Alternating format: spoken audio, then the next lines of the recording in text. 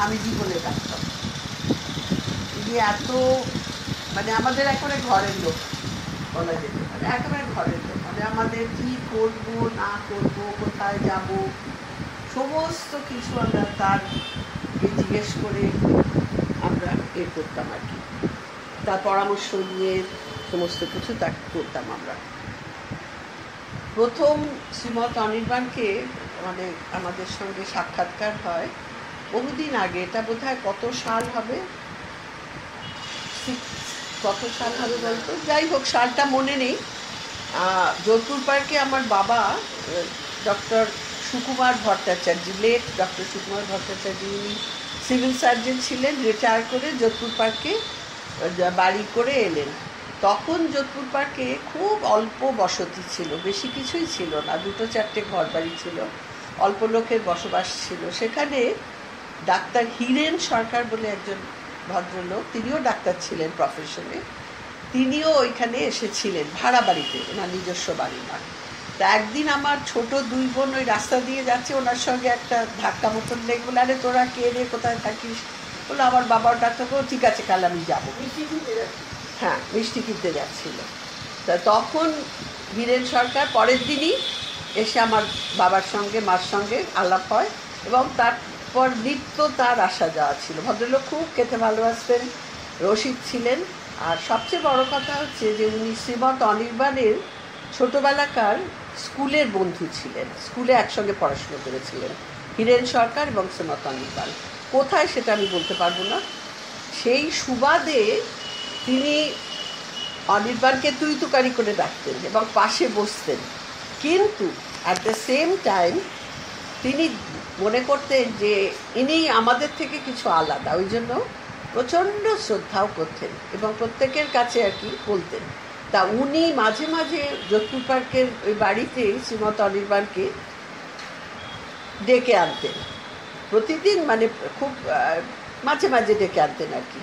এবং সেখানে পাড়া প্রতিবেশীদেরও বলতেন যে আপনারাও আসুন, এসে একটু ওনার সঙ্গে আশীর্বাদ পাবেন। এবং উনি একটা আলাদা ঘরেরও ব্যবস্থা করতেন, যে কারুর যদি গোপন মানে অন্যরকম কিছু বলার থাকে নিজস্ব আলাদাভাবে, সেই জন্য একটা আলাদা ঘরেরও ব্যবস্থা তিনি করতেন। তা সেই রকম একবার তিনি শ্রীমৎ অনির্বাণকে ডাকলেন, তখন আমার মা বাবাকে বললেন খুব সুন্দর একটা কথা, বললেন যে আপনারা জীবন্ত বিগ্রহ দেখতে চান? জীবন্ত বিগ্রহ, কথাটা শুনুন, জীবন্ত বিগ্রহ দেখতে চান তো কাল আসবেন আমার বাড়িতে। তা আমার মা বাবা তো গেলেন, গিয়ে প্রথম দর্শনেই শ্রীমৎ অনির্বাণকে তারা মনে করলেন একেই যেন আমরা খুঁজছি, এরকম একটা ভাব আর কি। তারপর কিছুক্ষণ পরে ডক্টর সরকার বললেন আমার মাকে যে আপনারা দুজন যান আলাদা ঘরে, যদি আপনাদের কিছু বলার থাকে। তখন আমার মা এবং বাবা অনেকেই গেছেন, আমার মা বাবা যখন গেলেন, তার মা তখন বললেন যে আমি তো কোনো প্রস্তুত নই, গেছি। হঠাৎ অনির্বাণ বললেন যে তোমরা কি চাও? এটা অদ্ভুত প্রশ্ন আর কি, তোমরা কি চাও? তখন মা বললেন আমি, আমার ভেতর থেকেই যেন কে বলালো যে আপনি আমাদের গ্রহণ করুন, দেখো আপনি আমাদের গ্রহণ করুন, এই কথাটা মা বললেন। তখন সঙ্গে সঙ্গে উনি রাজি হয়ে গেলেন এবং বললেন যে তোমরা, সামনেই রথ ছিল, রথের সময় তোমরা এসো। তা আমার মা তখন সেই রথের দিনে আমার ছোট 2টি বোন মিঠু এবং পাপু, তাদের নিয়ে স্নান টান করে পায়েস রান্না করে ফুলের মালা টালা নিয়ে গেলেন এবং সেদিন তাদের দীক্ষা হলো। আর এটা একটা খুব সুন্দর জিনিস যে অনির্বাণ কিন্তু খুব অল্প আঙুলে গোনা যায় লোককে উনি দীক্ষা দিয়ে দিতেন না দীক্ষা, কিন্তু এদের 4 জনের খুব ভাগ্য ভালো, নিজে থেকে তিনি দীক্ষা দিলেন। এরপর থেকে তার কিছুদিন পরই আমার বাবা মারা গেলেন, ছোট কিছুদিন পরই বাবা মারা গেলেন। কিন্তু যতদিন বাবা ছিলেন এরা নিয়ম করে কালচারাল ইনস্টিটিউটে বা যেখানে যেখানে স্বামীজি যেতেন, স্বামীজি তখন শিলং থেকে আসা যাওয়া করতেন, তখনও কলকাতায় রেগুলার উনি এসে বসবাস শুরু করেননি, সমস্ত অনুষ্ঠানে যেতেন। তারপর যখন উনি আবার যাদবপুরে একটি বাড়িতে এসে উঠলেন, তখনও উনি যখন যাদবপুর থেকে ধরুন কালচারাল ইনস্টিটিউট বা পাট মন্দিরে ভাষণ দিতে যাচ্ছেন, যাবার পথে যোধপুর পাট পড়তো, আমার মা বাবাকে তুলে দিয়ে যেতেন, মানে এত ইন্টিমেসি ছিল। আচ্ছা, সেইভাবে তারপর আমার বাবা কিছুদিন পরে 70 সালে আমার বাবা মারা গেলেন। এর মধ্যে আমার 63-তে বিয়ে হয়েছে, বহুদিন আগে। তা আমার স্বামীও একজন নিউক্লিয়ার ফিজিসিস্ট ছিলেন, হ্যাঁ, ডক্টর সুপ্রকাশ মুখার্জি। খুব পণ্ডিত মানুষ ছিলেন, বিশাল পাণ্ডিত্য, এবং মেঘনাথ সাহা তাকে নিজে হাতে ধরে চাকরি দিয়েছিলেন যে তুমি আমার ইনস্টিটিউটে এসে কাজ করবে, ডক্টর মেঘনাথ সাহা। তা আমার স্বামী খুব মানে পণ্ডিত ছিলেন, কিন্তু at the same time parallel দুটো লাইফ লিড করতেন, একটা আধ্যাত্মিক জীবন, একটা বাইরের জীবন। আমি ক্লোজে তো তাকে দেখেছি, মানে একেবারে আধ্যাত্মিক জীবনের মধ্যে ডুবে থাকতেন, কিন্তু অ্যাট দ্য সেম টাইম তার তো বিশাল কর্মকাণ্ড। তিনি নিউক্লিয়ার ফিজিক্সের হেড অফ দ্য ডিপার্টমেন্ট ছিলেন, তার কাজ কর্ম, তাদের কত সায়েন্টিস্টরা আসা যাওয়া, কিন্তু তা সত্ত্বেও রেগুলার যখন আমার বাবা মা একদিন বললেন যে তোমরাও চলো, আলাপ করিয়ে দিলেন, সেটা হচ্ছে কেয়াতালার বাড়িতে স্বামীজি গৌতম ধর্মপালের বাড়িতে প্রবচন দিতেন আর কি। এসে প্রবচন দিতেন, যখন উনি এতে এসে উঠলেন যাদবপুরে, শনিবার করে আসতেন, বোধহয় রোববার চলে যেতেন, রাত্রিটা থেকে প্রবচন দিয়ে খাওয়া দাওয়া করে পরের দিন যেতেন। তো ওই রকম একটা ক্লাসে সুপ্রকাশ আর আমি গিয়েছিলাম। তখন আমার 19-20 বছর বয়স, একেবারেই নভিস, একবার কিছুই জানি না। গিয়ে স্বামীজির উপনিষদের উপর স্বামীজি সেদিন একটা লেকচার দিচ্ছিলেন। কি উপনিষদ আমার আর এখন মনে নেই, কিন্তু ওই একটি লেকচার শুনেই সুপ্রকাশ একেবারে তখনই স্থির করে ফেললেন যে ইনি আমার গুরু। কিন্তু আনফর্চুনেটলি আমাদের তার কিছুদিন পরেই অস্ট্রেলিয়া যাবার একটা অ্যাসাইনমেন্ট ছিল আমার হাজব্যান্ডের, 2-2.5 বছরের জন্য। আমরা চলে গেলাম। যাবার সময় স্বামীজিকে প্রণাম করে আশীর্বাদ নিতে গেলাম, আমি খুব কাঁদছিলাম। আমার মনে আছে স্বামীজি আমার মাথায় হাত দিয়ে খুব আশীর্বাদ করলেন, বললেন করে করে। তারপর আমি যখন চলে গেলাম, আমার মাকে বললেন ও এত কাঁদতে কাঁদতে চলে গেল, এবার ওর একটা খোকা হবে, এবার একটা খোকা হবে, ও আনন্দে থাকবে, এই কথা মাকে বলেছিলেন। যাই হোক, আর মজার ব্যাপার, 2.5 বছর আমরা অস্ট্রেলিয়া ছিলাম। সেখানে রেগুলার আমি চিঠি লিখতাম, স্বামীজি উত্তর দিতেন। তখন আমার প্রশ্ন করার ক্ষমতা এখনও নেই, তখনও কোনো ক্ষমতাই ছিল না, যা মাথায় আসতো লিখতাম। উনি কিন্তু রেগুলার প্রত্যেকটা চিঠির উত্তর দিয়েছেন। মানে এইটাই ওনার একটা জিনিস, যে যেখানে সুপ্রকাশ একেবারে হাই ফাই ধর্মের বেদ, উপনিষদ, গীতা থেকে এবং নানান রকম ফিলসফিক্যাল সমস্ত আলোচনা হচ্ছে, সেখানে আমি সাধারণ একটু পলিটিক্স, এটা ওটা সেটা, সেখানেও কিন্তু তার কোনো কার্পণ্য নেই। তিনি একেবারে সমস্ত কিছু সুন্দরভাবে আমাকে লিখতেন। এবং একবার বললেন যে কে বলেছে তুমি হিজিবিজি লেখো? আর স্বামীজি আমার খুব লজ্জা করে, আমার তো সেরকম কোনো প্রশ্ন করার ক্ষমতা নেই। তো স্বামীজি বললেন কে বললে? তোমার চিঠি পড়লে বলবে, খুব সুন্দর করে তিনি আমাকে প্রশংসা করে সেটা লিখলে। তারপর 2.5 বছর পর আমরা যখন ফেরত এলাম 70 সালে অস্ট্রেলিয়া থেকে, আসার পরেই আমার বাবা মারা গেলেন 7 দিনের মধ্যে।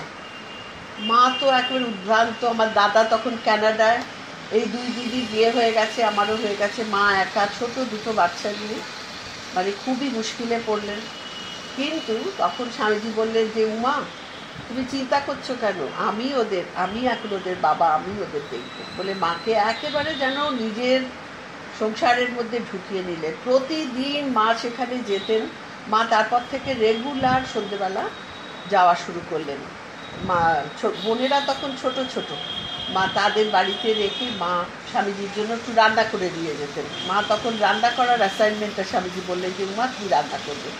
তা বললেন যে সপ্তাহে খুব সুন্দর নিয়ম ছিল, আজকে থোড়, কালকে মোচা, পরশু দিন ডুমুর, উনি এগুলো খেতেন আর কি। কোনো দিন ওল, কোনো দিন কচু, এই একটা করে আইটেম, কিন্তু 4 জনের মধ্যে। এখানে 2 জন সেবিকা, রমাদি, স্বামীজি আর মা খেতেন না ওখানে, বলতেন যা আনবে 4 জনের মধ্যে, এটা ওনার নিয়ম ছিল। এবং মা সব আবার এছাড়াও মা মানে হয়তো মুড়ির মোয়া কিনলেন, কিনে শিলে গুঁড়ো করে স্বামীজির দাঁত নিয়ে, মানে এত মায়ের ভালোবাসা ছিল স্বামীজির প্রতি এবং শ্রদ্ধা, যে মুড়ির মোয়া কিনে মা চিবোতে পারবেন না, শিলে গুঁড়ো করে, মানে এইরকমভাবে মা, মানে জল ঝড় বৃষ্টিতে কলকাতা ভেসে গেছে, মায়ের মাথায় করে খাবারের নিয়ে এতটা জল ডিঙিয়ে মা গিয়ে যেতেন, ওখানে গিয়ে রমাদির কাপড় পরে। একটা দিনের জন্য মা গুরু সেবা থেকে মানে বিরত হননি, এবং গুরুও, এটাও অদ্ভুত ব্যাপার যে কোনো দিন বলেননি যে উমা তুমি কেন আসছো এই জলঝড়ের মধ্যে, বুঝতে পেরেছি? এইরকম দুজনের। তারপরে মার একটা খুব সুন্দর কথা মা বলতেন, আমরা জিজ্ঞেস করেছিলাম যে মা তখন তো মার প্রায় 60 বছর হয়ে গেছে, কত মার তখন বয়স? ওই রকমই 60 হয়ে গেছে আরও। হ্যাঁ, তা মা বলে কিন্তু দেখ কি অদ্ভুত, আমার একটা ওখানে যখন স্বামীজির ঘরে আমি ঢুকতাম আমার মনে হতো আমার কোনো ক্লান্তি নেই, যেন সারাদিন কাজকর্ম করেছি, করেছি স্বাভাবিকই মানুষের শরীরে। বাসে করে, তখন মার গাড়ি টাড়িও ছিল না, আমাদের গাড়ি বুকিং করে দেওয়া হয়েছিল, তা মা সেই বাসে করে কষ্ট করে আসতেন, কিন্তু মা বলে আমি যে মুহূর্তে ঘরে ঢুকতাম মনে হতো আমি যেন একটা 16 বছরের কিশোরী, এরকম একটা আমার ভেতরে, আর যেন সেই শ্রীকৃষ্ণের সেবা করতে সেরকম একটা তার ভাব হতো আর কি, অদ্ভুত একেবারে। তা মার কাজ ছিল রান্না করা, বাড়ি থেকে একটু রান্না করে নিয়ে যেতেন, আর ওখানে গিয়ে একটা পোলাও প্রতিদিন, পোলাও না সরি খিচুড়ি, আর একটা পাই, সে দুটো হৈমবতীর প্রসাদ মা করতেন। সে খিচুড়ির যে আস্বাদ হতো, মানে আমি স্বর্গের অমৃতর নাম শুনেছি, কিন্তু সেই খিচুড়ি যে খাবে না, মানে অদ্ভুত। আমি দু একবার আমাদের আমরা প্রতি মঙ্গলবার স্বামীজি যখন বিছানায় শুয়ে পড়লেন তখন প্রতি মঙ্গলবার আমরা আসতাম আর কি, স্বামীজি সময় দিয়েছিলেন। তা কোনো কোনো মঙ্গলবার আমাদের 4টে থেকে 6টা আমাদের সুপ্রকাশের আর স্বামীজি প্রবচনের সেশন শুরু হয়ে গেলে মা ফিসফিস করে বলতেন তোরা পাশের ঘরে বস, খাওয়া মানে প্রসাদ স্বামীজির ভোগ দেয়া হয়ে গেলে একটুখানি আমাদের দিত, সেই আমরা দু একবার খেয়েছি আর কি। যাই হোক, এইভাবে মা যতদিন উনি বেঁচে ছিলেন, মা মানে একেবারে, হ্যাঁ ওই খাওয়া দাওয়া হয়ে গেলে ওরিয়েন্টাল বাম দিয়ে একটু পায়ের আর হাতের এই জায়গাগুলো উনি একটু মানে উনি তো প্যারালাইসিস মতন হয়ে গিয়েছিল, ওটা মা করতেন। সেই সময় মায়ের নানান রকম সুন্দর সুন্দর দর্শনও হয়েছিল, এবং শুধু তাই নয়, মা বলে একদিন এরকম পায়ে মালিশ করছি, দেখ হঠাৎ স্বামীজির দুটো চোখ থেকে একেবারে বিরাট আলো যেন বেরিয়ে আসছে, একেবারে বিরাট আলো, বলে সে কি সাংঘাতিক আলো, চোখ থেকে সমস্ত ঘর একেবারে আলোয় আলোকিত হয়ে গেল। মা একবার ভয় পেয়ে গেল, এটা কি হচ্ছে, এটা কি হচ্ছে। তখন বললাম স্বামীজি আমি এটা কি দেখছি। মা মানে ভীত হয়ে, তখন নিজেকে সংযত করে উনি বললেন যে উমা আমি যা দেখছিলাম তার এক কণা তুমিও দেখলে, এটা গুরু কৃপা করলেন আর কি। এরকম আরো বহু বহু ঘটনা আছে। একদিন ওরকম মা বলে পায়ে ওরিয়েন্টাল বা মালিশ করছি, হঠাৎ একেবারে অপূর্ব গন্ধে ঘর ভরে গেল, একেবারে অপূর্ব। তা মা বলে এরকম গন্ধ তো আমি আগে কোথাও, এই ধরনের গন্ধ তো কখনো পাইনি। তা মা বলে আমার হঠাৎ ভেতর থেকেই যেন কে বললো যে মৃগনাভির গন্ধ। তা স্বামীজি তো চুপ করে শুয়ে থাকতেন, স্বামীজিকে বললেন যে স্বামীজি এটা কি মৃগনাভির গন্ধ? তখন উনি মাথা নাড়লেন হ্যাঁ। তা মা তখন পরে আমাদের বললেন যে দেখ আমি তো জীবনে মৃগনাভি শুনেছি, দেখিও নি, তার গন্ধও পাইনি, আমাকে যেই বা কে বলালো ওই কথাটা, কে বলালো মৃগনাভি, ওয়াই মৃগনাভি, নট ম্যাগনোলিয়া ফুল বা হোয়াট এভার ইট ইজ, কেন বলালেন? এরকম আরও বহু ঘটনা, কোনোদিন পদ্মগন্ধ, কোনোদিন এরকম সাময়িক ঘটনা। তারপরে আমার এবার বলি যে আমার husband late doctor Suprakash Mukherjee, উনি স্বামীজিকে আমরা বললাম যখন 70 সালে আমরা অস্ট্রেলিয়া থেকে আসার পর আমরা বললাম স্বামীজি আপনি কি আমাদের বাড়িতে যাবেন? স্বামীজি সঙ্গে সঙ্গে এক কথায় রাজি হয়ে গেলেন। আমরা কাকুরগাছিতে একটা ফ্ল্যাট কিনেছিলাম, সেইখানে স্বামীজিকে নিয়ে গেলাম। সুপ্রকাশ এসে গাড়ি করে স্বামীজিকে সকালবেলা 10টা নাগাদ, উনি ভীষণ ডিসিপ্লিন ছিলেন, 10টা মানে 10টা, 1 ঘন্টা মানে 1 ঘন্টা, এর বাইরে উনি মানে খুব ডিসিপ্লিন একবারে। তা উনি সেই গাড়িতে করে গেলেন, সারাদিন আমাদের বাড়িতে ছিলেন। তখন আমি একেবারে আনাড়ি, রান্নাবান্না মানে কিছুই জানি না, কিন্তু যা হোক ওনাকে রান্না করে টেবিলে বসে উনি খেলেন, রান্নার প্রশংসা করলেন। তারপরে প্রচুর প্রবচন হলো। আমাদের তখন একটা টেপ ওই স্কুলে, তখনকার দিনে স্কুল ছিল না, সেই টেপ রেকর্ডার সুপ্রকাশ একটা অস্ট্রেলিয়া থেকে এনেছিলাম, তাতে সমস্ত টেপ করা আছে। আপনারা যদি ইন্টারেস্টেড থাকেন, এটা ইউটিউবে ইউটিউবে একজন পাওলা মনরো বলে, সে পরে বলছি, তিনি ইউটিউবে ওটা দিয়ে দিয়েছেন, হ্যাঁ আপলোড করে দিয়েছেন। ওটা ওই ইউটিউবে ক্লিক করলে মুখার্জি টেপ শ্রীমত অনির্বাণে প্রচুর আছে, মানে সুন্দর সুন্দর। উনি আমাদের বাড়িতে যেসব প্রবচনগুলো করেছিলেন তার মধ্যে একটা আছে, তখন সবে আমার বাবা মারা গেছেন 70 সালে, আমি বাবাকে খুব ভালোবাসতাম। আমি অস্ট্রেলিয়া থেকে আসার 7 দিনের মধ্যে উনি মারা গেলেন, আমি মানে একেবারে দুর্বল হয়ে পড়েছিলাম। তা স্বামীজি যখন আমাদের বাড়িতে গেছিলাম, স্বামীজি বাবা চলে গেল, কোথায় গেল, বাবা ফিরে আসবে নাই বা কেন? তখন কিন্তু আমি কঠ উপনিষদ পড়িনি, এই নচিকেতার সেই প্রশ্ন যে মৃত্যুর পর লোকে কোথায় যায়, ফিরে আসে না কেন, সেটা কিন্তু আমি অজান্তেই প্রশ্নটা তাকে করেছিলাম এবং অপূর্ব করে তিনি সেটা বলে দিয়েছেন। টেপেতে আছে, আপনারা যদি চান, অনেক বিশাল, সেটা এখন বলতে গেলে হবে না, আপনি শুনে নেবেন, ইউটিউবেতে আছে। আমি প্রশ্ন করলাম, স্বামীজি বলছেন, ইউটিউবেতে যদি ক্লিক করেন ও বলে দেবে, ওটাও আছে, আপনারা শুনতে পারেন। তারপরে দুবার গিয়েছিলেন তো, তারপর একবার আমরা বললাম, স্বামীজি আমরা তো গৃহস্থ, আমরা কি করব? তখন উনি আর উপনিষদ থেকে একটা বললেন, তেন ভৃঙ্গিতা মাগৃত বলে যে উপনিষদের শ্লোকটা আছে, যে কীভাবে গৃহীরা, সবাই তো আর সন্ন্যাসী হতে পারে না, তারা কিভাবে জীবনযাপন করবেন, ত্যাগের দ্বারা জীবনযাপন করবেন। সেটা কি, যে আমার সংসারে আমি যাই করি না কেন, খাওয়া দাওয়া, অতিথি সেবা, ছেলে মেয়ে মানুষ, এমনকি নিজের স্নান, খাওয়া, শোয়া, ঘুম, সমস্ত কিছু তাকে নিবেদন করে যদি আমরা জীবনযাপন করতে পারি, তাহলে কি হলো, সমস্ত কিছু আমি যখনই আমার সব কিছু ভগবানকে দিলাম, সেটা তো প্রসাদ হয়ে ফিরে দিল আমার কাছে। আমরা জল বাতাসা দিই, প্রসাদ তাকে দিলাম, তারপর সেই প্রসাদটা কি হলো, সেটা তার প্রসাদ হয়ে আমার কাছে এলো, তখন আর আমার কিছু না, তিনি কৃপা করে সেটাকে গ্রহণ করে প্রসাদ হলো। তা বলছেন যে জীবনে তোমাকে বাইরে গিয়ে সন্ন্যাসী হতে হবে না, কোথাও যেতে হবে না, তোমাকে শুধু যা কিছু তুমি তাকে নিবেদন করে তারপরে তুমি গ্রহণ করো।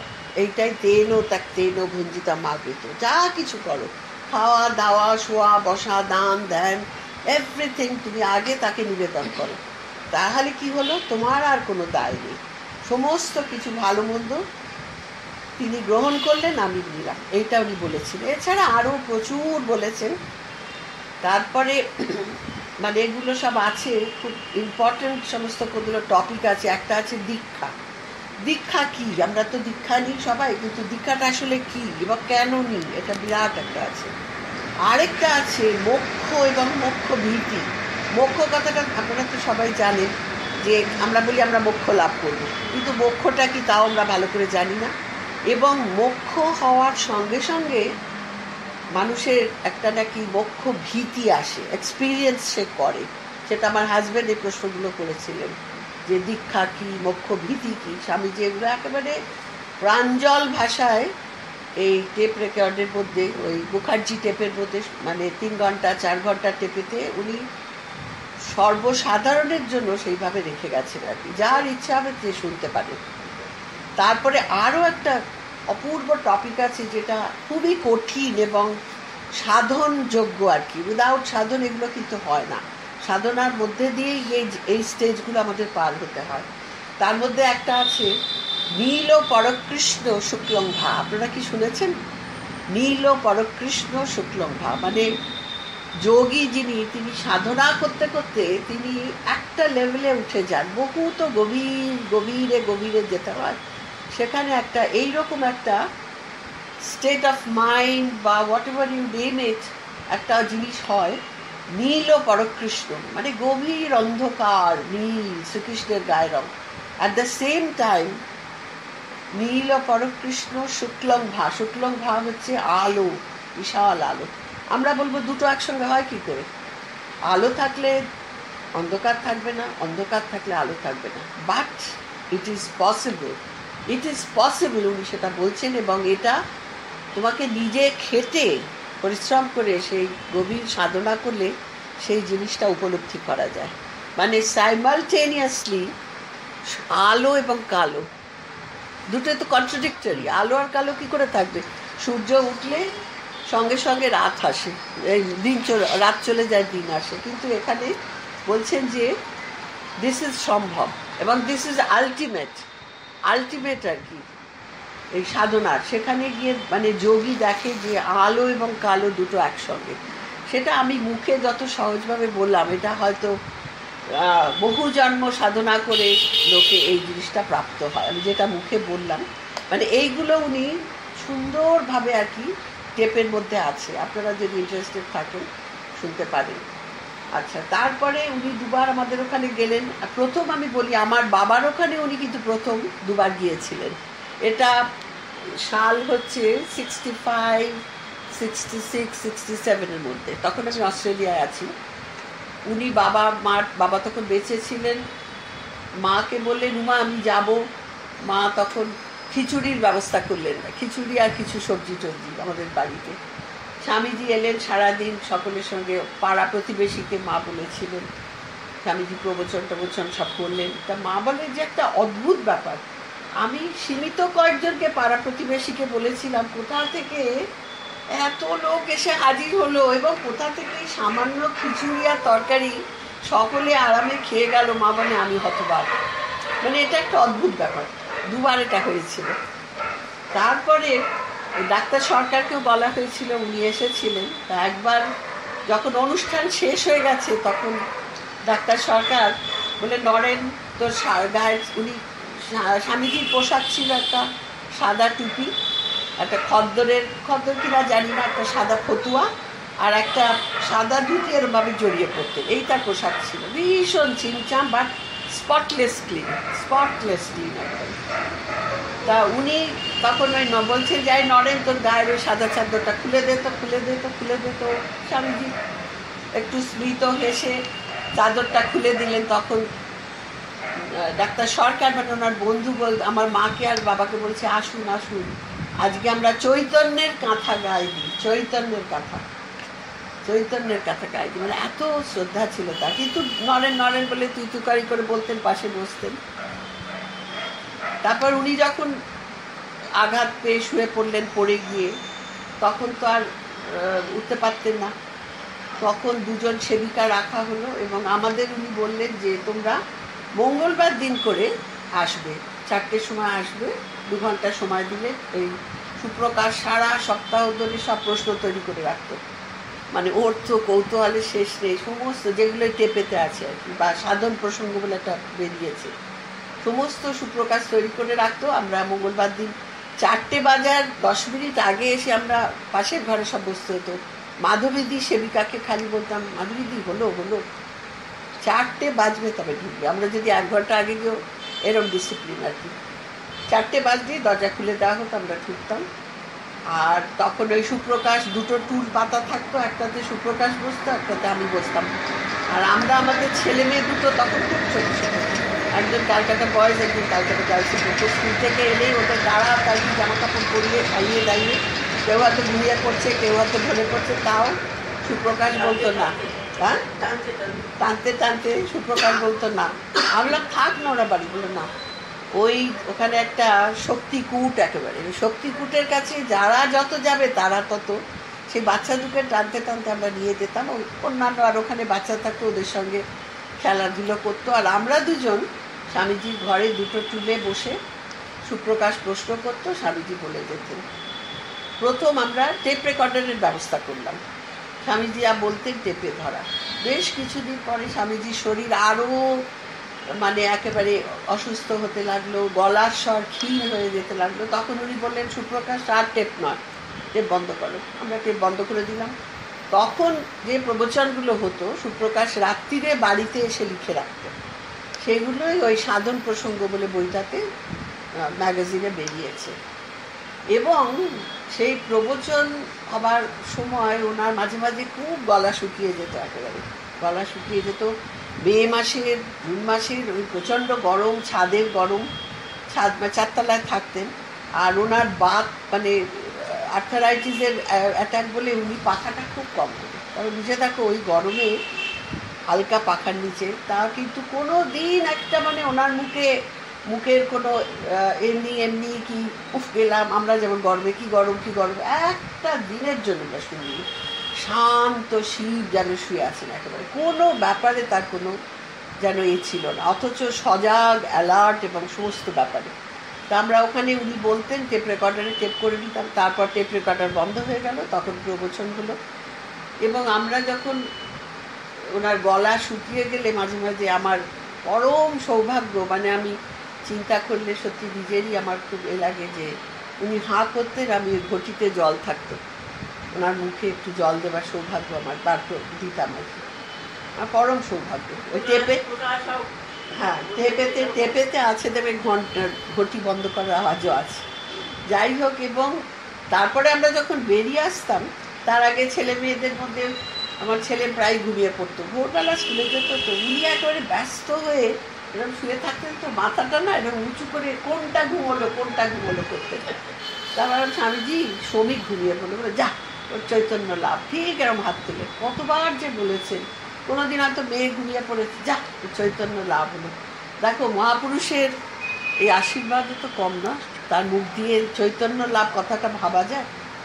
এবং আমরা যখন বেরিয়ে আসতাম তখন সুপ্রকাশ, আমরা বেরিয়ে সুপ্রকাশ পেছনে, সুপ্রকাশ খুব লম্বা চওড়া মানুষ ছিলেন, স্বামীজি পেছন থেকে ডাকতেন, সুপ্রকাশ করে ডাকতেন। সুপ্রকাশ এরমভাবে পেছন থেকে তাকালেই বলতেন দুটো হাত তুলে, তোমার চৈতন্য হোক, তুমি সপ্রকাশ হও, তুমি সপ্রকাশ হও, সুপ্রকাশ সপ্রকাশ হও। এই যে কতবার বলেছেন তার কোনো ঠিক নেই। তারপরে তো এরকম করতে করতে 7 বছর তিনি বিছানায় ছিলেন, আমাদের যাওয়া আসা। যে বছর তিনি চলে গেলেন সে বছর এই আজকের দিনে মঙ্গলবার দিন আমাদের যাওয়ার ডেট ছিল। উনি বুধবার তো চলে গেছেন, মঙ্গলবার দিন অ্যাজ ইউজুয়াল আমার মনে আছে সেদিন আমি সব নানাবিধ রান্না বান্না করে, এবং আমরা মাঝে মাঝে স্বামীজির জন্য একটু বাজার করেও নিয়ে যেতাম। উনি কচু খেতে, ওল খেতে খুব ভালোবাসতেন। তারপরে আরেকটা জিনিস, কাঁকরোল খেতে খুব ভালোবাসতেন। আবার আমি মাঝে মাঝে কুমড়ো ফুল কিনে এনে প্লাস্টিকে ভরে পাশে শুকিয়ে না যায় এরকম অল্প বিস্তর সবজি দিয়ে যেতাম। আর উনি আগে মাধবীদি মানে সেবিকাকে বলতেন, মাধবীদি হয়তো বলছেন বাবা, উনি একটু গ্রাম্য, বাবা এবার ডাকি, ঝাঁসি দিদের ডাকি, ওখানে বলে দাঁড়াও মজা করতেন আর কি, আগে কি এনেছে দেখি তারপর। এগুলো হচ্ছে মাধবীদির সঙ্গে গল্প আর কি, আগে কি এনেছে দেখি তারপর। তা মাধবীদি আবার একটা টুকরির মধ্যে ওই যা একটু সবজি উনি আবার দেখতেন, কাঁকরোল দেখলেই এরমভাবে তুলি দিতেন, কাঁকরোল খেতে এত ভালোবাসতেন, তুলি দিতেন, মাধবীদির কাছে শুনেছি। তারপরে তো আমরা ঢুকতাম, আমাদের যেরকম হতো। তা মঙ্গলবার দিন আমরা অ্যাজ ইউজুয়াল গেছি 30শে মে 78, আমরা রান্না বান্না করে গেছি। গিয়ে ঘরে ঢুকেই দেখি যে স্বামীজি একবার ভীষণ অসুস্থ, চোখগুলো রাঙা জবার মতো হয়ে গেছে, এবং অনবরত বমি করছেন, আর মাথায় রেণুদি আর মাধবীদি আর রমাদি স্বামীজিকে সেবা করেছিলেন, সেও একটা বিরাট গল্প। রমাদি ছিলেন আর উমাদি, আমার মা উমাদি সন্ধেবেলা রোজ যেতেন, একেবারে এক নাগারে 7 বছর সেবা করেছেন। আর রমাদিও ছিলেন ওখানে, সারাদিন থাকতেন, এবং রমাদি কলেজে পড়াতেন, উনি সংস্কৃতের টিচার, প্রফেসর ছিলেন। স্বামীজিকে খুব শ্রদ্ধা করতেন এবং উনি সব কিছু টেক কেয়ার করতেন আর কি, সারাদিনের যা কিছু উনি করতেন। আর মাধবীদি আর রেণুদির আর সেবিকা আর কি। তা আমরা গিয়ে দেখি, আমরা 4 জনের ঘরে ঢুকে পায়ের কাছে আমরা একটু দূরে দাঁড়িয়ে দেখি যে অনবরত বমি করছেন, আর রেণুদি এরমভাবে মাথাটা ধরে আছে, উনি বমি করছেন, আবার শুয়ে করছে, উনি মানে একেবারে ভীষণ অসুস্থ। তা আমরা এগোতে গেছি, রমাদি একটা পাখা নিয়ে এরকম হাওয়া করছে, রমাদি বললেন না, যাবে না, বলে রমাদি আমাদের যেতে দিলেন না, সেটা একটা বিরাট দুঃখ। যাই হোক, আমরা কি করব, কিছুক্ষণ পাশের ঘরে বসে আমরা চলে এলাম। আমাদের নিয়ম ছিল আমরা মঙ্গলবার দিন মাকে যোধপুর পার্ক থেকে গাড়ি করে তুলে ড্রপ করে আসতাম। তা সেরকম আমরা মাকে ড্রপ করে বাড়িতে চলে এলাম। পরের দিন সকালবেলা ওটা হয়েছিল, তার কারণ কোনো একটি মেয়ে সে একটা তরকারি রান্না করে এনে দিয়েছিল, সবাই ভক্তরা যেরকম ভালোবাসে নিয়ে আসে, আমরাও যেন নিয়ে যেতাম। সে তরকারিটা পচে গিয়েছিল ওই মে মাসের গরমে তো। আর রমাদি বুঝতে পারেনি, রমাদি যে খুবই ভালোবাসতেন, রমাদি বুঝতে, কারণ মার কাছে শুনলাম স্বামীজি বারবার বলছে যে কি যে রমাটা খাওয়ালো, একটু বোধহয় খারাপ হয়ে গিয়েছিল। আমাদের বুঝতে পারেনি, দিয়েছেন ওইটা খেয়েই আর কি অনবরত বমি করছে, অনবরত পচে গিয়েছিল কোথায়, এটা মার কাছে শুনেছি, আমি নিজে কানে না। তারপরের দিন সকালবেলা আমি রান্না করছি, খুব আমাদের চিন্তা যে এখনো কোনো খবর পাচ্ছি না, কি হবে না হবে। 31 তারিখ সকালে হঠাৎ আমার হাতে না মানে অদ্ভুত এটা এমন ছ্যাঁকা লেগে গেল ঠিক ওই সময়, মানে একেবারে এখানে দাগ হয়ে গিয়েছিল, বহু বছর ছিল। একটা কীরকম যেন আমি চমকে উঠলাম, ঠিক ওই সময় পরে দেখলাম নিজে ফোন এলো। আমার ছোট বোন, ওর নাম পাপু আর কি, ওরা বহুবার স্বামীজির সঙ্গ করেছে, রোজই যেত। মিঠু আর পাপু স্বামীজির সঙ্গে রোজ, ওদেরও বিশাল কাহিনী, অনেক কথা। তা পাপু ফোন করে বলল যে স্বামীজি চলে গেছে। সেই শুনে আমি সঙ্গে সঙ্গে সুপ্রকাশ তখন ইনস্টিটিউটে চলে গেছে, ফোন করলাম, সুপ্রকাশ গাড়ি করে চলে এলো। আমরা গেলাম, গিয়ে দেখলাম স্বামীজি শুয়ে আছেন শান্ত শিব স্বরূপ, মুখে স্মিত হাসি, একবার যেন তাকিয়ে আছেন, চোখটা একটু খোলা ছিল, মানে মনে হচ্ছে স্বামীজি আমার সঙ্গে কথা বলবেন এরকম, মানে এত অপূর্ব তার দেহ, উজ্জ্বল, একেবারে উজ্জ্বল দেহ, চোখ দুটো খোলা, হাসছেন যেন এক্ষুনি বলবেন ঝান্সি কেমন আছো, গেলেই হাত বাড়িয়ে দিয়ে হ্যান্ডশেক করতেন, কেমন আছো, ঠিক আছে এক্ষুনি করবেন। আর কি উজ্জ্বল তার দেহ, হাসছেন চোখ খোলা। আমাদের আনফর্চুনেটলি সেদিনের ছবি আমরা তুলিনি, সেদিন আর ক্যামেরা নিয়ে আমরা ভাবিনি। পরের দিনের অনেক ছবি আছে, আমার কাছেও আছে, আমার হাজবেন্ড নিয়ে গিয়েছিলেন। কিন্তু প্রথম দিনের সেই যে একটা উজ্জ্বল, একেবারে জীবন্ত, একেবারে কেউ বলবে না যদি চলে গেছে। তারপরে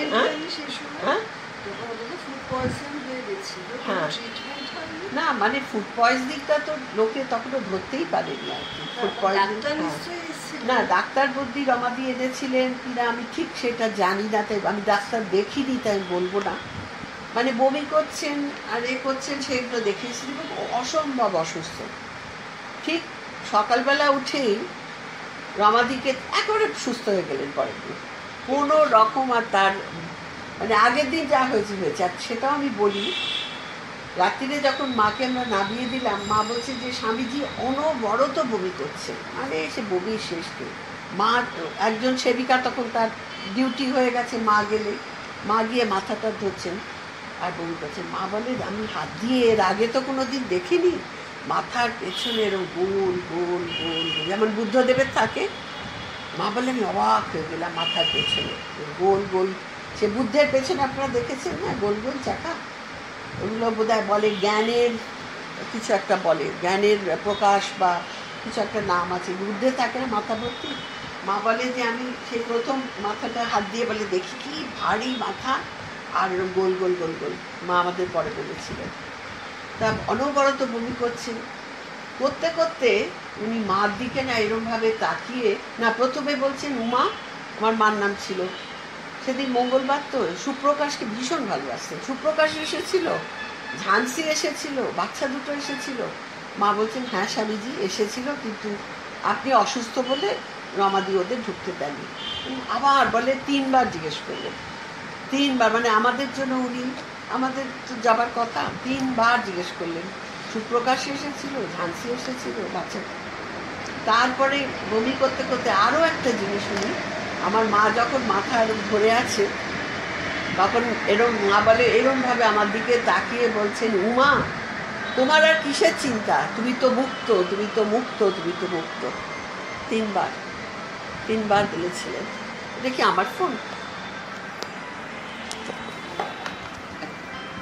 মানে আমার মাকে বললেন আর কি, বলে দেখুন কি গভীর কথা, মুক্ত বলে উমা তোমার আর কি চিন্তা, তুমি তো মুক্ত, তুমি তো মুক্ত বলে। তারপরে মা বললেন স্বামীজি আর যার থেকে আমি যাব না, আপনি এত অসুস্থ। বলে না না আমি ঠিক হয়ে যাব, তুমি যাও বলে মাকে পাঠিয়ে দিলেন। মাধবীদি বলে যে আয়া সবাইকে ছুটি দিয়ে দিলেন। পরের দিন সকালবেলা শুনেছি উনি একেবারে অ্যাবসলিউটলি ফ্রি, মানে একেবারে ফিট, মানে গতদিন যে এত কাণ্ড হয়েছে তার কোনো চিহ্ন মাত্র নেই। এবং রমাদিকে বলছেন যে রমা তুমি, তারা মানে সকাল থেকে উনি ঘড়ি দেখছেন যেন একটা কিছু করবেন, ঘড়ি দেখছেন, পাঁজিটা আনতে বললেন যে পাঁজিটা দাও তো, পাঁজি দেখলেন, বলছে কি যে ঘড়ি দেখছেন স্বামীজি পাঁজি নিয়ে। পরের দিন সকালবেলা একেবারে সুস্থ মানুষ, রমাদিকে বললেন রান্না বান্না সব করো।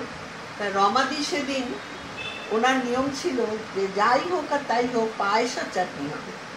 উনি পূর্ববঙ্গের মানুষ ছিলেন, তো চাটনি খেতে ভালোবাসতেন, আর পায়েস হৈমবতীর ভোগ, যা কিছু হতো হৈমবতীকে দিয়ে প্রসাদ করে খাওয়া হতো। তা অনবরত সকাল থেকে ঘড়ি দেখছেন, আর পাঁজি কি দেখলেন রমাদির কাছে শোনা এগুলো, বারে বারে পাঁজি দেখলেন আর ঘড়ি দেখছেন।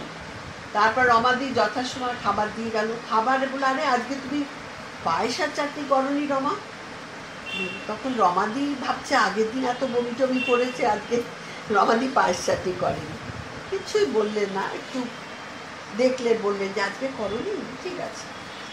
খেয়ে নিলেন, যা খাবার সমস্ত কিছু খেলেন। খেয়ে একটা ভিটামিন ট্যাবলেট খেতেন খাবার পরে, ভিটামিন ট্যাবলেট খেলেন, কানে ড্রপ দিতেন, চোখে ড্রপ দিতেন, সমস্ত করলেন। পরে এটা আমার রমাদির কাছ থেকে শোনা, আমার নিজস্ব দেখানো।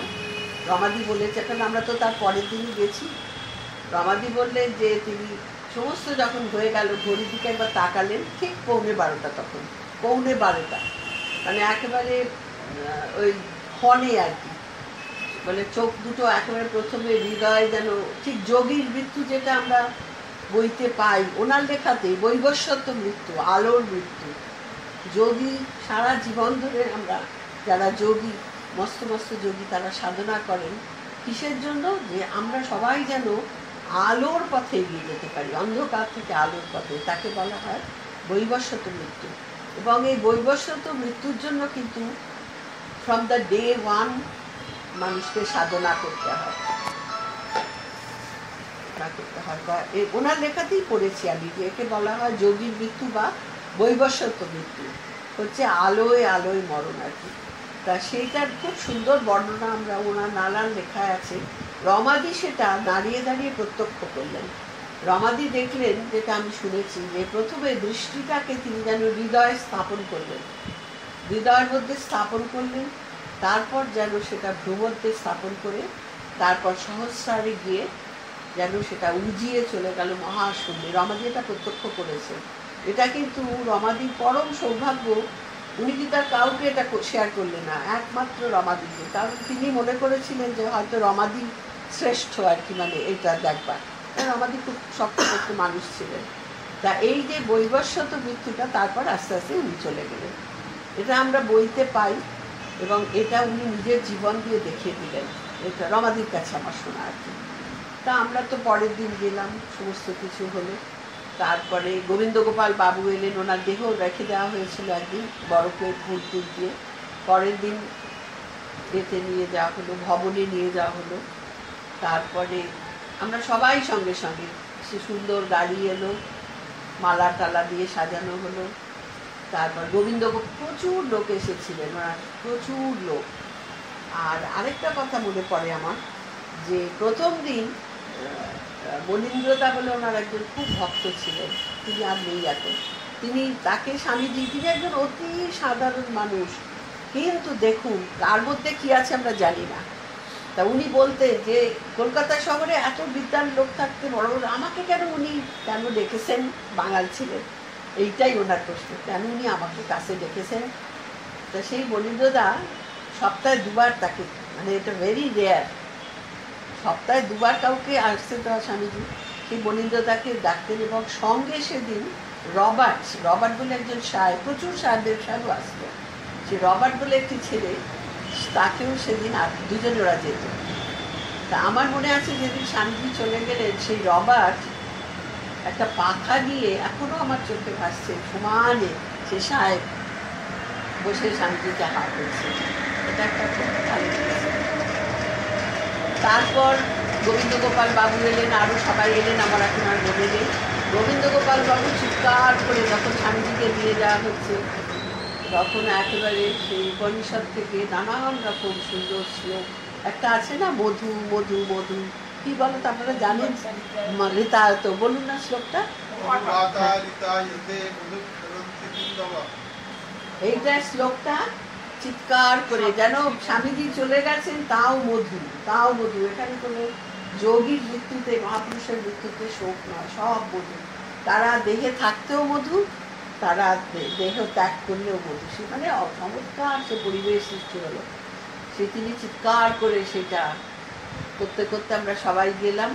তারপরে কেয়াতলা শ্মশানে যাওয়া হলো, সেখানে গিয়ে দেখা হলো বিশাল লাইন। স্বামীজি নিজের জীবনটা একেবারে সাধারণভাবে কাটিয়েছেন, কোনো রকম প্রচার, কোনো রকম আড়ম্বর কিচ্ছু কাটেনি। মৃত্যুতেও তিনি তাই করলেন। সেই বিরাট লাইনের শেষে স্বামীজি রইলেন, আমরাও বসেছিলাম। আমার বাচ্চা দুটোকেও সুপ্রকাশ নিয়ে গিয়েছিল শেষ অবধি।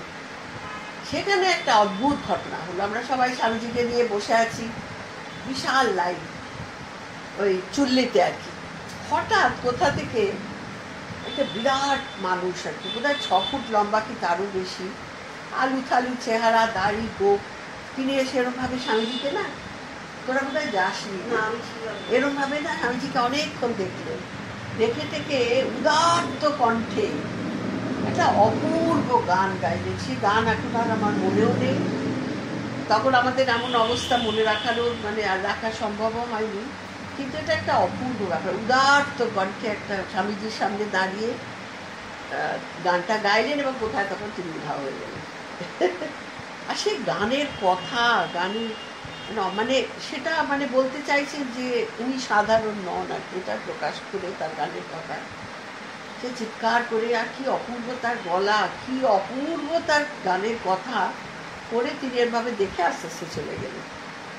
তারপর যখন সময় হলো স্বামীজির, আমরা সবাই, এমনকি বাচ্চা দুটোকে নিয়েও সুপ্রকাশ ঢুকলো। এটা সবাই বলছে তুমি কি করছো ওই চুল্লির ওখানে বাচ্চা দুটোকে নিয়ে, কিন্তু সুপ্রকাশ বলে না, শেষ অবধি থাকবে। মানে সুপ্রকাশের এত শ্রদ্ধা ভালোবাসা এসব ছিল। আমার মনে আছে আমি আমার মেয়ের হাত চেপে ধরে এখানে সে আগুনের চুল্লির মধ্যে স্বামীজির বডি, আর সুপ্রকাশের দিকে আমার ছেলের হাতে দাঁড়িয়ে আছে সে গনগনে সে চুল্লির সামনে। স্বামীজির দেহ চলে গেল, গিয়ে বিরাট আলোময় হয়ে গেল। তারপর আমরা সবাই বসে রইলাম। তারপরে অস্থি, বেশি সময় লাগেনি, ঠিক আমার মনে নেই, সেটা বলতে পারবো না কত সময়। তারপরে সেই অস্থি নিয়ে ফেরা হলো। রমাদি, আমার মা, এরা সব দক্ষিণেশ্বরের পরে গেলেন, গিয়ে দক্ষিণেশ্বরের গঙ্গায় সেই অস্থি এ করলেন এবং আমাদের প্রত্যেককে রমাদি দিয়েছিলেন। আমাকে, আমার ভাই বোনেরাদের অনেকের কাছে আছে, মাকে দিয়েছিলেন, মা তারপর সবাইকে দিয়েছিলেন। এমনকি আমার ছেলে মেয়ের কাছেও, তার আমেরিকায় থাকে তাদের কাছেও আছে, এবং বন্ধু বান্ধব যাদের শ্রদ্ধা আছে তাদের অনেকের কাছে আছে। তাই এই হয়ে গেল আমাদের স্বামীজির কথা। আমাদের পরম মানে আমার বাবা মার পুণ্যফলে তাদের আগে শ্রদ্ধা জানাই, কারণ স্বামীজি আমার মাকে যেরকম বলেছিলেন যে উমা তুমি মুক্ত মুক্ত মুক্ত, সেই রকম টেপেতে আপনারা শুনবেন। আমার বাবার কথা যখন জিজ্ঞেস করলাম, স্বামীজি বলছে যে ডাক্তার, বাবা তো ডাক্তার, সিভিল সার্জন ছিলেন, বিরাট চাকরি করতেন, এবং হাওড়া জেনারেল হসপিটালের তিনি ছিলেন, প্লাস জেনারেল জেলেরও সুপারিনটেন্ডেন্ট ছিলেন, দুটো পোস্ট হোল্ড করতেন। আমরা হাওড়ায় যে বাড়িটায় থাকতাম 4 বিঘা জমির ওপরে, 4 বিঘা জমির ওপরে বিশাল সাহেবদের বাংলো ছিল। মানে সাহেবরা তো আগে সিএমএইচ হতো, বিশাল বাড়ি। হাওড়ায় ওই মল্লিক ফটক দিয়ে ঢুকেই ওখানে। এখন পরবর্তীকালে জানো তো, আমি বাড়িটা একদিন দেখতে যাবো বলে সুপ্রকাশকে গিয়ে দিয়ে বাড়িটা খুঁজে পাচ্ছি না। সেই 4 বিঘা জমির মধ্যে অজস্র বাড়ি উঠে গেছে, বুঝতে পেরেছো? যাই হোক, আমার বাবা মস্ত বড় ডাক্তার ছিলেন, উনি যে কত গোল্ড মেডেল পেয়েছেন তার কোনো ঠিক নেই, বড় বড় চাকা গোল্ড মেডেল, ঠিক আমার হাজবেন্ড যেরকম উনি ওরকম, কিন্তু উনিও ঠিক ওরকম একেবারে হাইলি স্পিরিচুয়াল। মানে আমার মা বলে যে বিয়ের পর শুনছি গান গাইছে, হরি কবে আমায় নেবে, এরকম একটা মা বলে বিয়ের পর, মানে এইরকম উনি ছিলেন আর কি। হ্যাঁ বলছি। তারপরে স্বামীজি যখন বাবা চলে গেলেন, চলে যাবার আগে বাবা একটা খুব সুন্দর স্বপ্ন দেখেছিলেন, যে যেন স্বয়ং শ্রীকৃষ্ণ এসে বাবার বুকের ওপরে নৃত্য করছে, একা শ্রীকৃষ্ণ। তা বাবা তখন লিখলেন, খুব সুন্দর বাবা লিখতেনও, যে যেদিন আমার মৃত্যু হলো, মানে ভগবান এসে আমার হৃদয়ে, আমার তো মৃত্যু হয়েই গেল, একটা বৃহস্পতিবার লিখলেন, পরের বৃহস্পতিবার বাবা চলে গেলেন। তা আমার আর স্বামীজিকে সেটা দেখিয়েছিলাম। তা আমরা যখন জিজ্ঞেস করলাম তখন স্বামীজি বললেন যে দেখো ডাক্তারবাবু ছিলেন গুপ্ত যোগী, তোমরা বাইরে থেকে টেরও পাওনি, সাধারণ মানুষ ডাক্তার রুগী দেখছে, ছেলে মেয়েদের প্রতি গভীর ভালোবাসা, মা বলতেন এত ভালোবাসা যে মনে হতো যেন মোহ এত, মানে আমার জ্বর হলে বাবা একেবারে অফিস কাছারি প্রায় মানে বন্ধ করে আমাকে এরকম ভালোবাসা আছে প্রত্যেকের প্রতি। তা মা বলতো মোহ। তা স্বামীজি বললেন না গো, যারা পারফেক্ট হয় তাদের সমস্ত কাজেই পারফেকশন, স্পিরিচুয়ালিটিতেও পারফেকশন, সংসারের কাজেও, যেটা আমাদের স্বামীজি বহুবার বলেছেন। আমি তার 4টে বাড়ি বলবো আপনাকে। বলছি সংসারে, আমি বললাম স্বামীজি আমি তো চাকরি বাকরি করি না, আমাদের বাড়িতে যখন গিয়েছিলেন আমি তো অতি সাধারণ মহিলা, কিন্তু সবাই কত চাকরি বাকরি করছে। স্বামীজি বললেন না, তুমি ভগবান তোমার উপরে যে একটা ভার দিয়েছেন, স্বামী পুত্র কন্যাকে তুমি সেবা করবে পারফেক্টলি, এবং ছেলে মেয়ে দুটিকে এমনভাবে মানুষ করো যাতে পৃথিবীকে তুমি দুটো ভালো সন্তান উপহার, দুটো ভালো মানুষ উপহার দিতে পারো। এইটাই তোমার কাজ। বাইরে গিয়ে চাকরি করা, অর্থ উপার্জন যারা করছে নিশ্চয়ই, কিন্তু তোমাকে যখন এটা দিয়েছে তুমি পৃথিবীকে দুটো ভালো মানুষ উপহার করো। তার মানে কি, সন্তানদের এমনভাবে মানুষ করবে যে পৃথিবীর লোক তাদের আবার বললেন যে তোমার ছেলেমেয়েরাও যেন বিদ্যাসাগরের মতো তোমার ছেলে বলতে পারে যে আমি আজ যা হয়েছে আমার মার জন্য, তোমার ছেলেও যেন বলতে পারে। তা এই কথা আমাকে বললেন যে তোমার বাইরে গিয়ে চাকরি করার কোনো প্রয়োজন নেই, তুমি এখানে থেকেই করো। তা আমার বাবাকে স্বামীজি বলেছিলেন, আমার পরবর্তীকালে বাবাকে বলেনি, উনি যখন চলে গেলেন, যে ডাক্তারবাবু ছিলেন গুপ্ত যোগী, সংসারের থেকেও তাই তোমরা জানতে পারলে না যে উনি কি ছিলেন, উনি কাউকে বলেন।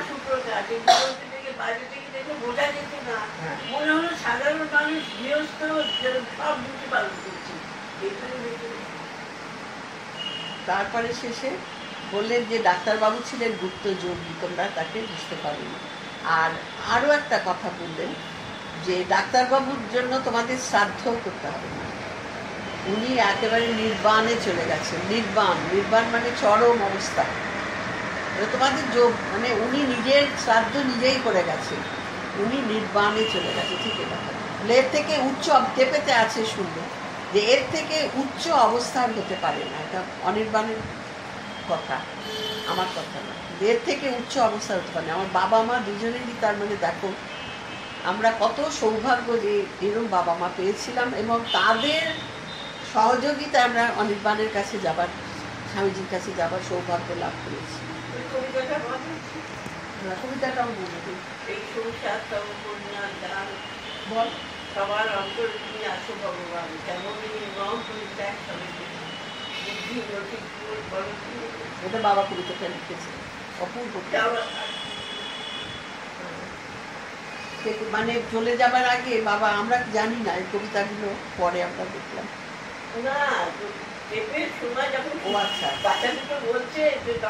হ্যাঁ, আমরা যখন অস্ট্রেলিয়া থেকে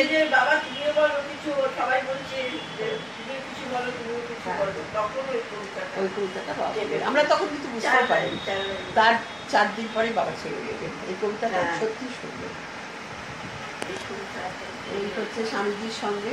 তবে আমরা বলতে গেলে আমার ধরো মেয়ের কিছু হয়েছে, ছেলের কিছু হয়েছে, আমরা সঙ্গে সঙ্গে স্বামীজি কি করবো, ওখানে মা গিয়ে বললেন, উনি বললেন হ্যাঁ এটা বলবো, এগুলো মানে আপনারা বোর হচ্ছেন না তো? একদম না, বড্ড বেশি। আমার হাজবেন্ড না একটা চেন স্মোকার ছিল, আমেরিকাতে বহু বছর ছিলেন, খুব বিদ্বান লোক ছিল। বিএসসিতে 5টা মেডেল পেয়েছিল, ডক্টর বিএসসিতে 5টা মেডেল, বিএসসিতে ফার্স্ট, ম্যাথমেটিক্সের ফার্স্ট, ফিজিক্সের ফার্স্ট, এরকম করে 5টা মেডেল একসঙ্গে 5টা মেডেল, মানে 10 বছরের রেকর্ড ব্রেকার। প্রেসিডেন্সি কলেজের বই খাটের নাম পাওয়া যাবে। তা উনি প্রচণ্ড সিগারেট খেয়েছেন, আর কি জানো তো, চারমিনার সব থেকে সস্তার কড়া সিগারেট তখনকার চারমিনারই তা ওনার খেত। তা স্বামীজির ওখানে 2 ঘন্টা সিগারেট খেতে পারবে না, যত পারে আগে সিগারেট খেয়ে দিত, খেয়ে মুখ টুক পরিষ্কার করে স্বামীজির কাছে গিয়ে বসা হতো। কিন্তু গন্ধ তো বেরোতো, শুধু গন্ধ নয়, ওই সিগারেট খাওয়ার জন্য সুপ্রকাশের শেষের দিকে প্রচণ্ড কাশি হতো, প্রচণ্ড কাশি হতো, মানে পরবর্তীকালে হয়তো ক্যান্সার ট্যান্সারও হয়ে যেতে পারত। তা উনি তো সব বুঝতে পারছেন যে ব্যাপারটা কি চলছে। তা কিন্তু স্বামীজি না কখনো ওনার একটা ছিল, কাউকে ভালো মন্দ বুঝিয়ে দিতেন। কিন্তু তুমি যদি খুব একান্তে ধরো তখন আমার মাকে অনেক, মা এটা করো ওটা করো, কিন্তু আদারওয়াইজ উনি কিন্তু কাউকে কোনো কিছু ফোর্স করতেন না, যেটা তোমার করতেই হবে, কখনো না। উনি সব ভালো মন্দ দুটোই বলতেন, এবার ইউ ডিসাইড, এই ছিল ওনার।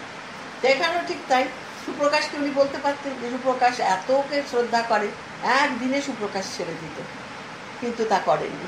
উনি মাকে বললেন, উমা তোমার জামাই রোজ এসে আমাকে, এই মঙ্গলবার করে এসে আমাকে সিগারেট খাইয়ে যায়,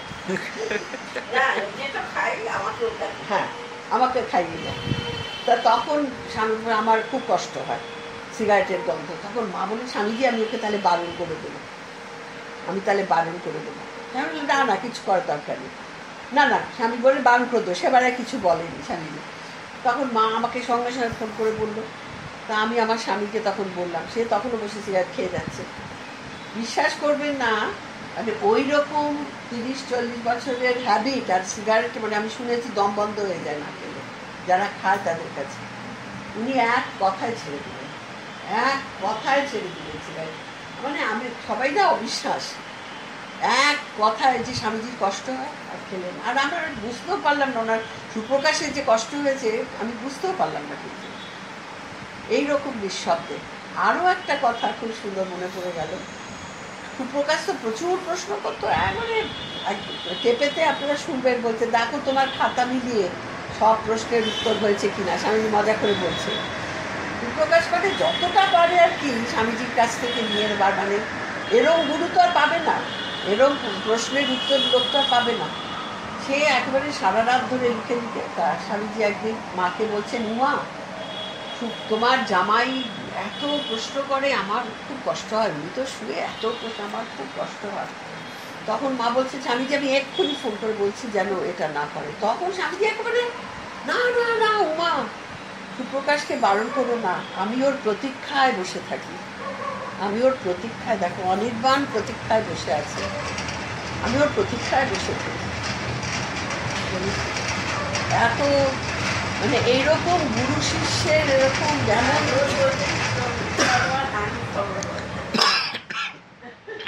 আর আপনাদের বোর লাগছে না তো? একদম না, একদম না। আমার মা যখন চলে গেল, এই দিদির কথাও বলি, এই দিদি বহুবার, এই মেজদি সুনন্দার নাম, চাকরি করতো, এই দিদি বহুবার স্বামীজির কাছে গেছেন, তার স্বামীজি 2 হাত দিয়ে মাথায় আশীর্বাদ করে, কত আশীর্বাদ করেছেন। ও গিয়ে চুপ করে, বেশি কথা বলেন, চুপ করে পায়ের কাছে বসে থাকতেন।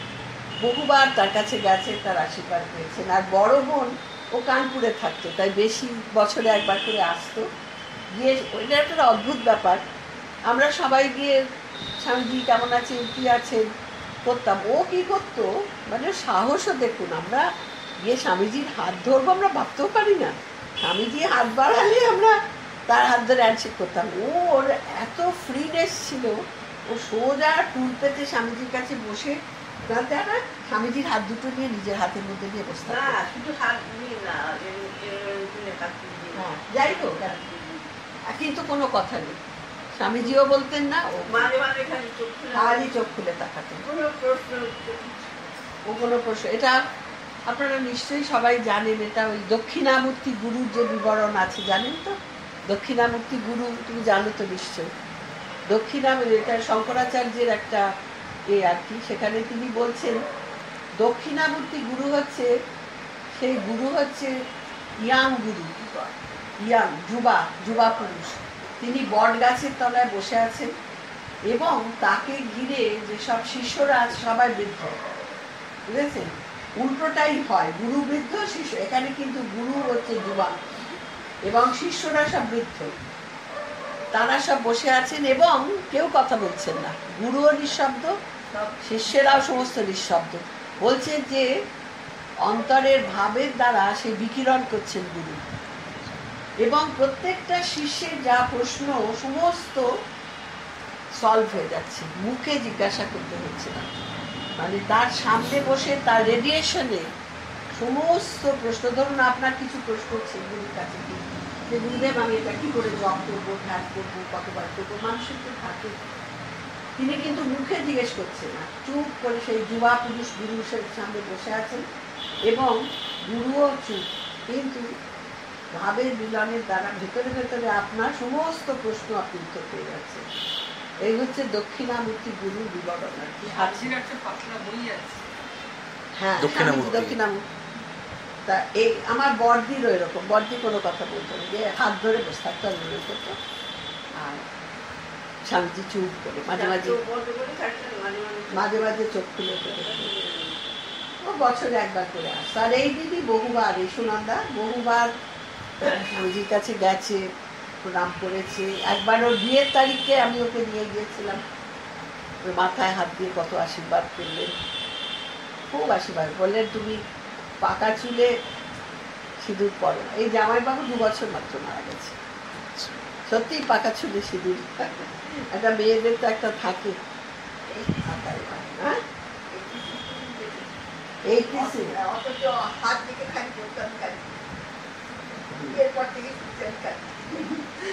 সেটা তো জামাইবাবুর কথা, তোর কথা বলছি। যাই হোক, এইরকম আমাদের আমাদের ঘরোয়া সব কথা। আর কি সবই তো প্রায় ভোজা বলে দিলাম। আর 4টে কথা, আমার ছোট 2টো বোন, তারা রোজ যেত, তারা তখন এইটুকু, বাবা মারা গেছে, স্বামীজি বলতেন ওদের নিয়ে আসবে, ওদের স্বামীজি বলতেন এটা করবে ওটা করবে। আমার ছোট বোন একদম, ও মুসৌরি কনভেন্টে পড়াশুনো করেছে, ইংরেজিতে বাংলা কিছু জানতো না। স্বামীজি বলতেন ও বিয়েতে তখন ওই মেঘনাথ বধ কপটাবুক সব আছে, ও তো না তো ফোটাতে পারে না। স্বামীজি ওকে বহু বছর পড়িয়েছে, পড়ে পাস করেছে, খুব একটা ভালো রেজাল্ট না করলে করেছে। আর আমার পরের যে বোন, সে এখন দিল্লিতে থাকে, আজ 20 বছরের ওপর 2টো চোখ তার চলে গেছে। সে মানে একসময় অপূর্ব সুন্দরী ছিল আমার পরের বোন, এবং খুব বহির্মুখী ছিল। স্বামীজি বলতেন মিঠু তুমি বড্ড বহির্মুখী, তুমি এই করো সেই করো। আশ্চর্যভাবে তার এরকম হলো। স্বামীজি বলতেন যে খুব অখণ্ডনীয় কর্ম, মাকে বলতেন অখণ্ডনীয় কর্ম। আমরা তো সব কর্ম নিয়ে আসি, যে যেরকম জীবন যাপন করছি, যে পূর্ব জন্মে আমরা যা করেছি সেই মতো আমাদের চলেছে। কারণ আমরা মরবার সময় তো একটা সংস্কার নিয়ে মরবো, আর তো কিছু আমার সঙ্গে যাবে না। যে সংস্কারটা প্রবল সেটা নিয়েই আমরা মরবো, এবং পরবর্তীকালে যেটা শাস্ত্রে আছে, শাস্ত্রের কথা বলছি, যে সেই সংস্কার কারুর হয়তো চৌর্যবৃত্তি সংস্কার, চোর, সে যখন মারা যাবে পরের জন্মে কিন্তু সে চোরই হবে। সেই রকমই সে একটা জায়গা খুঁজবে যেখানে সে চুরি করতে পারে, এটা শাস্ত্রের কথা। আবার কোনো সাধু ব্যক্তি মরলে তার কিন্তু তার সঙ্গে শরীরও যাবে না, তার ভাবনা চিন্তা, তার কর্ম কিছুই যাবে না, খালি সংস্কারটা যাবে। সেই সংস্কার অনুযায়ী কিন্তু আমরা জন্মাই, এটা শাস্ত্রে বলা আছে। স্বামীজিরও নানান লেখায় আমরা এটা পাই। তা স্বামীজি মিঠুকে খুব উপদেশ দিতেন, তার মধ্যে 4টে আমার মনে আছে, মিঠু আমাকে বলেছে। বলবো কি? হ্যাঁ দিদি। না, ভাবছি আমি বেশি কথা না বলে ফেলি, কারণ না না আমি একমাত্র নই, সব আমার মধ্যে স্বামীজি বলাচ্ছে, স্বামীজি যা বলাবেন তাই বলবো। দিদি আপনার স্মৃতিচারণের মাধ্যমে আমরা ঋদ্ধ হচ্ছি।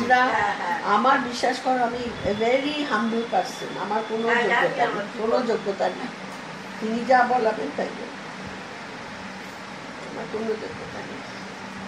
তা যাই হোক, মিঠুকে বলেছিলেন যে শোনো মিঠু, সারাদিনে যখন কাজকর্ম যা তোমার কাজ আর কি করবে, সে পড়াশুনো হোক বা সংসারে কাজ হোক, খুব ইম্পর্টেন্ট এই কথাটা বলেছে যে তুমি মনে করবে খুব নিপুণভাবে কাজ করবে, যাই করো, যদি তুমি একটা বিছানাও তোলো বা যাই করো খুব সুন্দরভাবে, পারফেকশন শুড বি দেয়ার।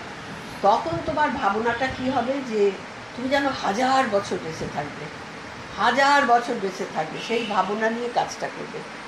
আবার যখন তুমি ভগবানকে ডাকতে বসবে, তখন তুমি ভাববে যে আমার হাতে আর একটা মিনিটও সময় নেই, জম আমার চুলের মুঠি ধরে দাঁড়িয়ে আছে, যে কোনো সময় আমি চলে যাব, তাই আমি আর একটা মিনিটও সময় নষ্ট না করে তাকে ডাকবো। কি সুন্দর কথা।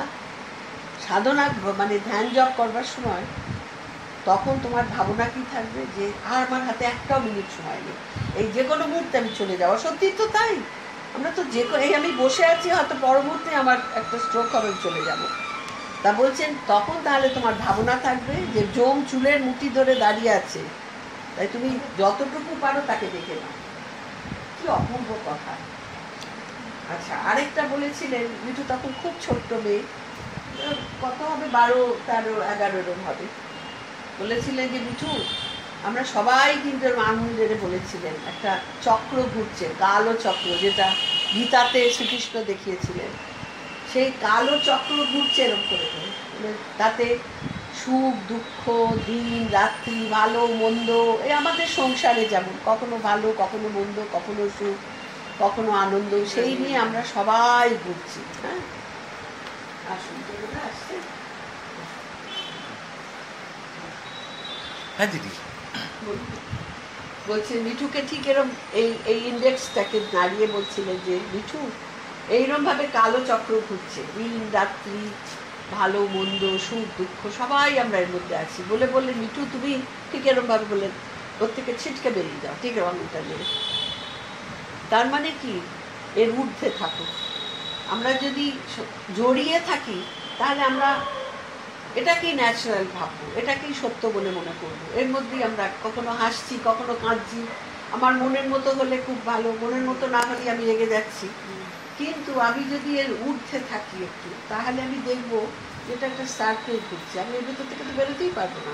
তাহলে আমার কর্তব্য কি, যেটা খুবই শক্ত, একটা স্থিত প্রজ্ঞতা বলে একটা আছে, তোমরা জানো, 3 গুণের অতীত, ভালো মন্দ, সুখ দুঃখ, রজতম সত্য, ঊর্ধ্বে থাকা। ঊর্ধ্বে থাকলে হবে কি, আমাকে কেউ কিছু বললো, যেমন অনির্বাণকে দেখেছি একেবারে স্থিত প্রজ্ঞতায় তিনি শুয়ে আছেন, ভালোও নেই মন্দও নেই, অথচ কিন্তু উনি যে একবারে গোমরা মুখ হয়ে শুয়ে আছেন তা নয়, সমস্ত কিছু হাসছেন, কথা বলছেন, সব কিছু, কিন্তু একেবারে একটা যেন ওপর থেকে উনি দেখছেন। আমরা ওপর থেকে দেখলে একরকম, আর নিচে সবার সঙ্গে জড়িয়ে। বলছেন যে মিঠুকে বললেন যে তুমি ঠিক এইরকমভাবে বললেন যে তুমি ছিটকে বেরিয়ে যাও, মানে তুমি দ্রষ্টা হয়ে থাকো, সাক্ষী ভাবনায় থাকো, যেটা আমাদের শাস্ত্রে বলা আছে যে একটা মন কাজ করবে আর একটা মন দেখবে যে আমি কি করছি। স্বামীজি বলছেন সবসময় দুটো মন, এই যে আমি কথাগুলো বলছি সঙ্গে সঙ্গে যেন আমার যে আরেকটা মন অ্যালার্ট থাকে যে আমি কি বলছি, অ্যালার্ট থাকা, এটা হচ্ছে সাক্ষী চেতনা। তা বলছেন এই সাক্ষী চেতনার মধ্যে স্বামীজি হতে বলছেন যে তুমি ওই কালো চক্রের মধ্যে ঘুরে মরো না, তাহলেই তুমি নিজেকে বেটারমেন্ট করতে পারো, যে আমি আরও ভালো হব, আরও এ হব, একটা ভাবনা আসবে। আচ্ছা, এটা একটা গেল। আরেকটা বলেছিলেন যে আমাদের সবাই তো হয়তো কারোর সঙ্গে কারোর মনের মিল হলো না, একজন আরেকজনকে একটু গালাগাল দিলাম, বকাবকি করলাম, এ সমস্ত করলাম, তখন স্বামীজি বলছি তুমি তখন কি করবে মিঠু, কি করবে? অবভিয়াসলি আমাকে কেউ গালাগাল দিলে আমি আই উইল রিঅ্যাক্ট, রিয়াকশন। হ্যাঁ, তা স্বামীজি বললেন না, সেটা করো না। তোমার ভাবনাটা থাকবে কীরকম, যে আমাদের গায়ে এখানে ধরো একটু একটা ধুলো পড়লো, আমরা এরকম ঠিক এরকমভাবে দেখিয়েছিলেন যে এরকমভাবে যেরকম ছেড়ে দিই, সেই রকম কেউ যদি তোমাকে সেই ধরনের তোমার যে কিছু বললো, তোমার ভাবনাটা থাকবে ঠিক এরকম, ডোন্ট রিয়্যাক্ট, শান্ত থাকতে বলতে হবে। আরেকটা আমার মনে পড়ছে মিঠু বলেছিল, সেটা হচ্ছে মিঠুকে বললেন যে মিঠু তুমি ভগবানের কাছে সকালবেলা কি প্রার্থনা করো? তা ও বললো অসদো মা সদ্গময়, হ্যাঁ, তমসো মা জ্যোতি গময়, মৃত্যুর মার অমৃতম গময়। তখন স্বামীজি বললেন ওকে যে মিঠু, মৃত্যুর জন্য কেন অপেক্ষা করছো অমৃত লাভ করার জন্য? মৃত্যুর পর আমি অমৃত লাভ করবো, ওয়াই? এই জীবনেই অমৃত, এটা তো শ্রী অরবিন্দেরও কথা, যে এই জীবনেই অমৃতকে নামিয়ে আনো, এই জীবনেই তুমি অমৃত। মানে একটা বাচ্চা মেয়েকে আর কি সুন্দরভাবে তিনি বলিয়েছিলেন যে তার কোনো ঠিক নেই। আর এই মুহূর্তে তার কিছু মনে করছে না। আমাদের অনেক কথা, অনেক ভাবনা, মানে আমরা তো প্রতি মঙ্গলবার যেতাম, উনি জিজ্ঞেস করতেন কোথায় কি। যে মঙ্গলবার আমরা গেলাম তার কদিন আগে এই মে মাসে আমার মনে আছে, আমার এক আত্মীয় সে বলল, মাসি, আমার জাতুতো বোনের ছেলে, সে বললো, মাসি আমরা সব পুরী বেড়াতে যাচ্ছি এই গরমে মে মাসে, যাবে? তা আমি তখন বললাম যে খুব বেঁচে উঠলাম, আমার তখন অল্প বয়স, আমি বললাম যে হ্যাঁ চলো চলো। আর সুপ্রকাশ খুব ভালো মানুষ ছিল, অত পণ্ডিত, আমার থেকে 13 বছরের বড় ছিল, কিন্তু মানে ওইরকম মানুষ আমি আর দেখিনি। আমার বাবাকে দেখেছিলাম, মানে এরকম প্রেম, প্রীতি, ভালোবাসা, সহানুভূতি, কম্প্যাশন, কম্প্যাটিবিলিটি, ঝি না এলে বাসন মেজে দেওয়া।